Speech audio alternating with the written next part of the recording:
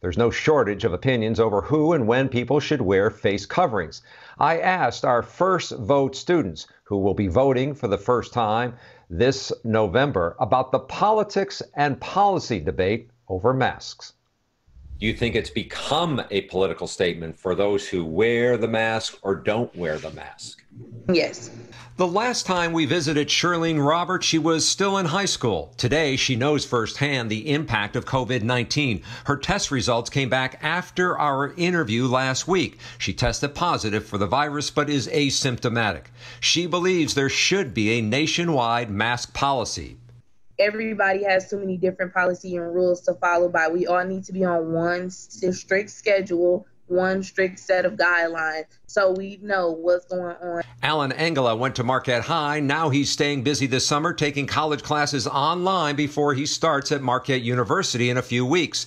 He supports wearing masks. That's a sacrifice that maybe some of us have to make, and I'm sure there are cases where people do really have to go outside without wearing a mask, but I think in most situations, some people are just making this political in a way that just doesn't seem plausible. The biggest surge in COVID cases in Wisconsin has been with 20 to 29-year-olds. 18-year-old Riley McAdams says she's not taking any chances with her friends.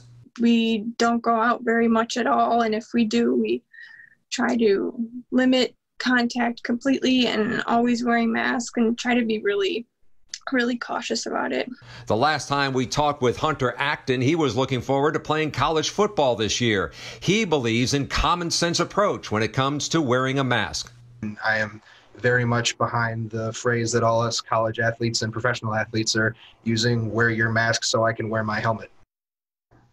Major retailers are either requiring or encouraging mask use. The rules may be different depending on where you live.